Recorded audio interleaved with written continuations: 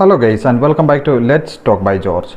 In today's video we are going to install a new ROM called Evolution X. Well, Evolution X is not a new ROM, but it is the Android 12 has been released for our device POCO M3, and we are having the unofficial version of Evolution X. First of all, we will do all the wipes, as you can see over here, and we will do the data format too.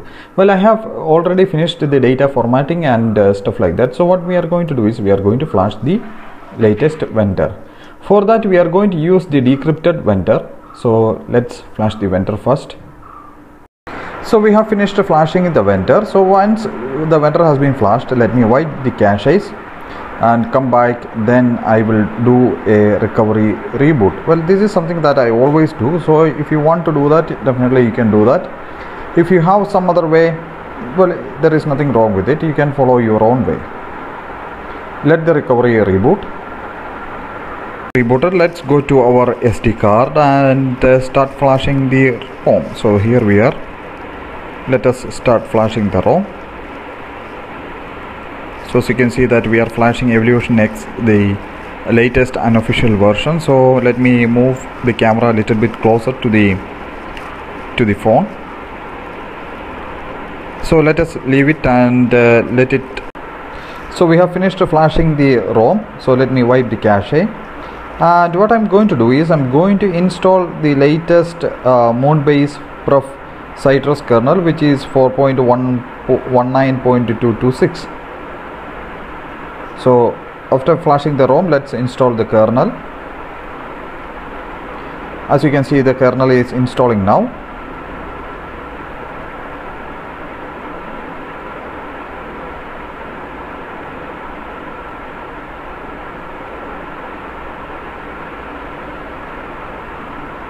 So once kernel has been flashed, we need to flash Magisk. So basically we will go over here and select the Magisk module. Let us go for 23.0. You can choose the latest one if you prefer to flash it. There is nothing wrong with that. Well, once you are using the decrypted vendor, always remember to use Magisk, otherwise you will have boot loop. So let us finish flashing the Magisk. So in this step, flashing the ROM, first we have used the decrypted vendor. Second, we have flashed the ROM. Third, we have flashed the custom kernel. Well, flashing kernel is your choice. If you prefer to have the stock kernel, there is nothing wrong with that. You can go for the stock kernel. And finally, we are flashing the Magisk. Otherwise, we will have boot loop. We are nearly completing flashing Magisk.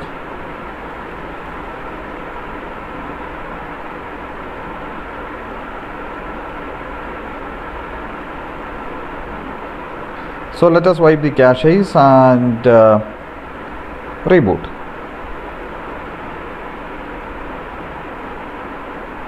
Fine, we have seen the POCO splash screen. Soon I guess it will have the boot animation.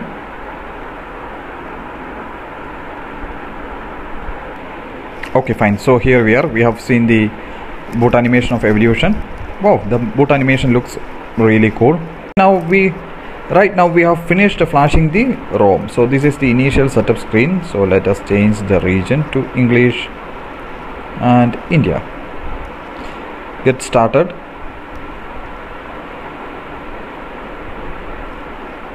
Let's begin this step. Okay, so there are some steps involved. Let us go for setup online and click on continue. Okay, so basically I don't want to send the usage and diagnostic data to Google. Let us accept whatever they are saying. Well, not now, later I will set it up.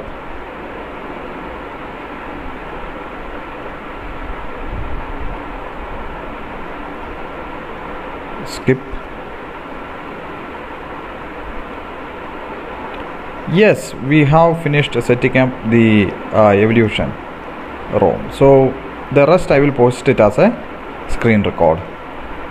So here we are. We have finished flashing the Evolution X ROM onto our POCO M3. Now as you can see that we have a very good black themed wallpaper, which is excellent. I really love the wallpaper. First of all, we all know Evolution X, and we might have used it during one point of switching between the ROMs.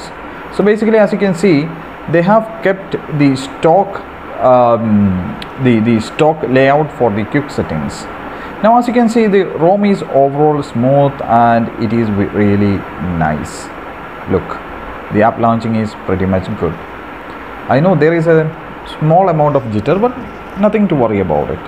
So this is the GApps version, and these all are the application that you get with the ROM. Well, I have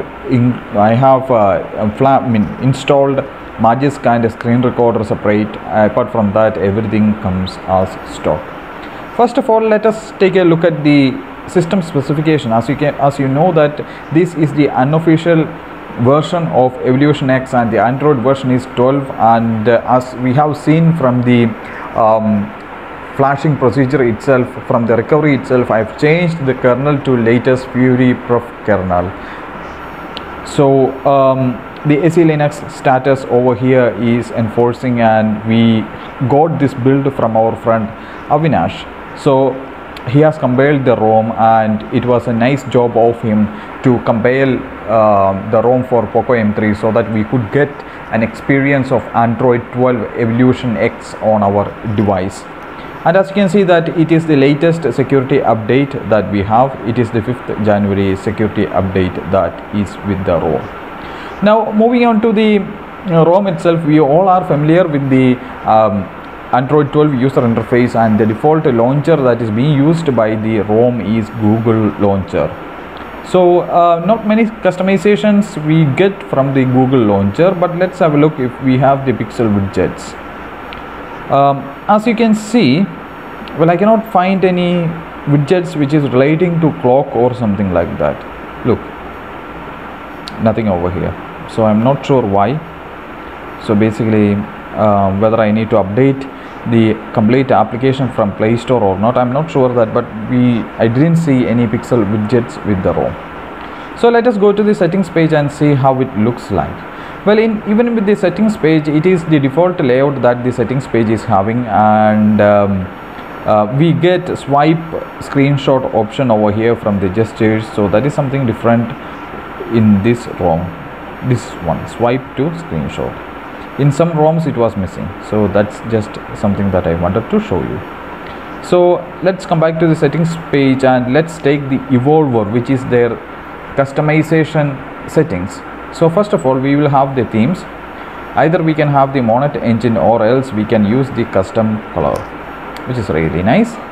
And even with the dark theme, I think we are getting some options for the dark theme. So let us enable the dark theme, and as you can see, we are getting some options for the dark theme, which is really nice. So we have material option, Choco X. I'm not sure, but I cannot see any theme color changing, but yeah, you get, I guess it is changing. It is not something clear to me. I hope it is changing. Yeah, it is changing. Yeah, it changes. So I don't really like dark theme, so let us disable it again and go back to the page. Right, so we are going to get some nice fonts with the ROM as default. So that is also really great. You get a lot of choices of fonts. Now icon shape, we are also getting some icon shapes, icon pack. Then we can customize the signal. Okay, fine. So that is really wonderful. So we can customize the signal plus Wi-Fi 2. So let us keep it as Xperia. That's really great, isn't it? Yeah, that's really great. And the second thing is the second customization option that we have.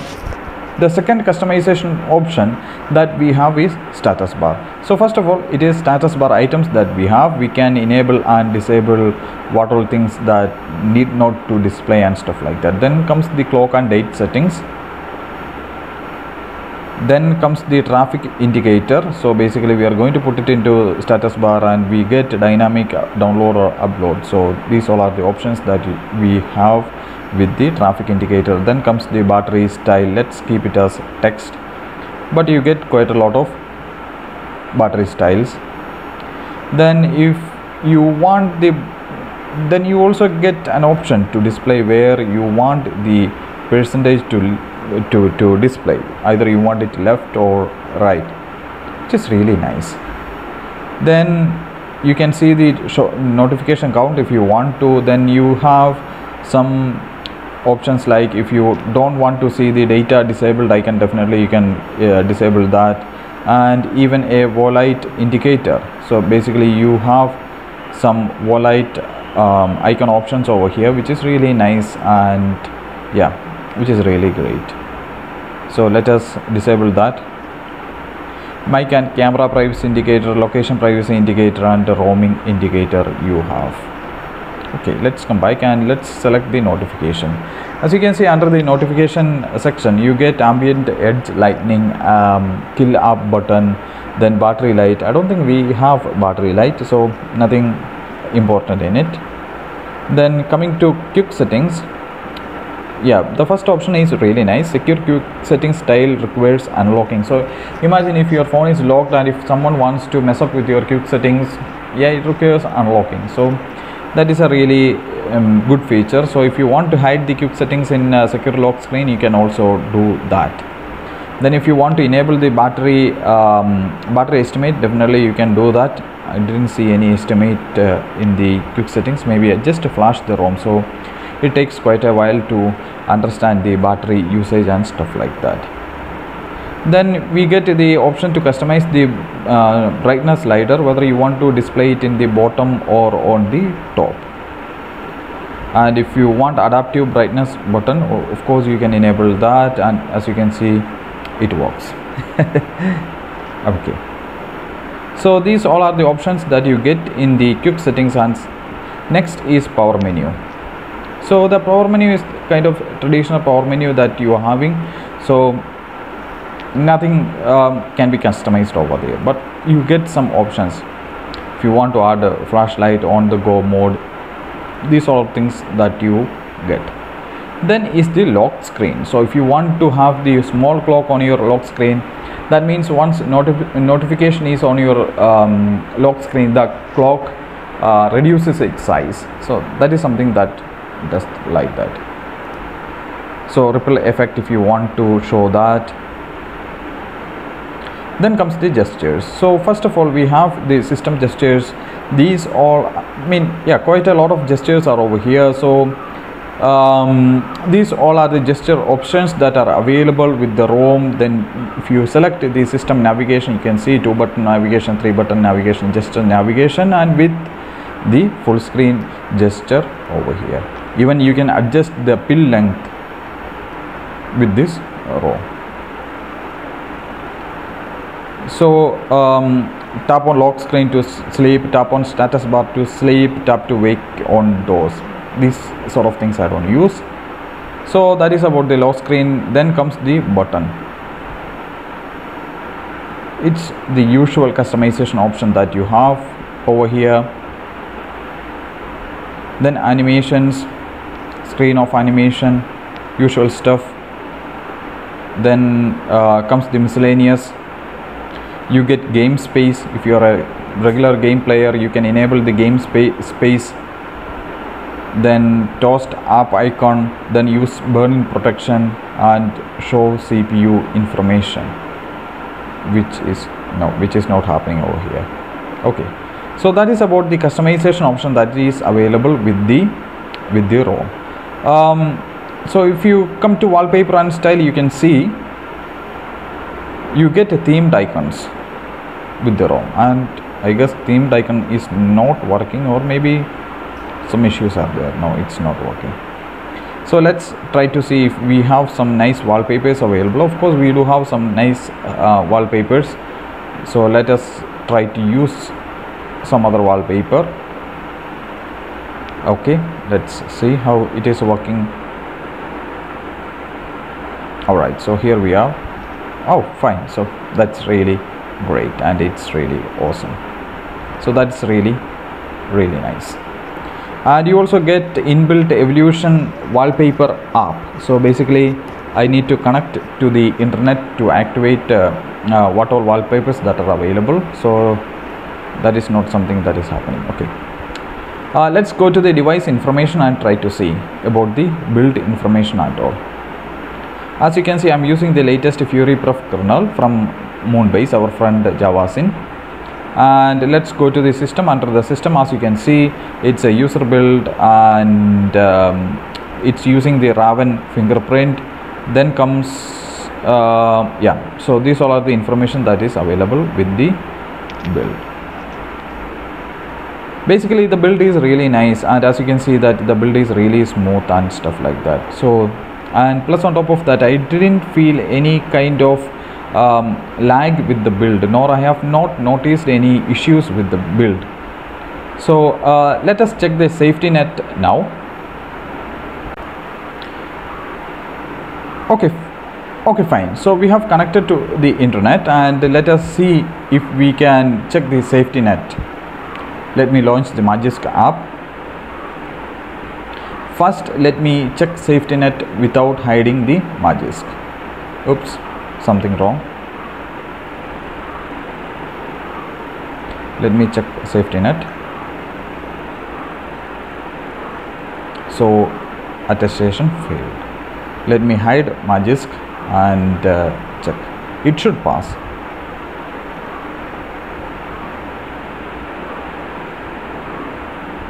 Okay, fine, success. So it passes the safety net with Magisk hide.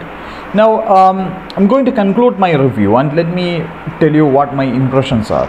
Overall, the ROM is smooth, and the ROM is unofficial version.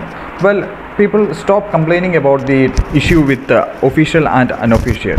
I mean, there is nothing wrong with the unofficial version, only the tag has changed, and in some cases, some features or some user interface layout, you will only get it with official version. Well, there is nothing wrong with using an unofficial version. Well, my impressions about the ROM is, overall the ROM is really smooth, as you can see from the review itself, and I really enjoyed using the ROM. Plus the ROM is offering us a lot of customization, so which is really nice. And I had been waiting for Evolution X Android 12 build for POCO M3 for a very long time, and I'm happy to see that our friend did a nice job compiling the ROM for our device, so which is really great, and I really thank him for doing such a wonderful job. Well, if you want to use the ROM, definitely you can use it as a daily driver if you wish to, because I have not seen any serious bugs or any serious issues with the ROM. The ROM is working flawlessly, and as I've told you, I have not experienced any lag and stuff like that. So if you want to use it, definitely you can try to use it. And if you are asking about the battery backup, well, I do not know. Try it yourself and try to get the best battery backup possible. So if you want to change the kernel, yeah, you can change the kernel and use the ROM, or if you just want to use it with the default, there is nothing wrong with that. Use it with the default. So my final verdict is going to be like, if you wish to use it, definitely you can use it. So there is nothing wrong with it. And many thanks for watching Let's Talk by George, and please make sure to subscribe to our channel. Thank you.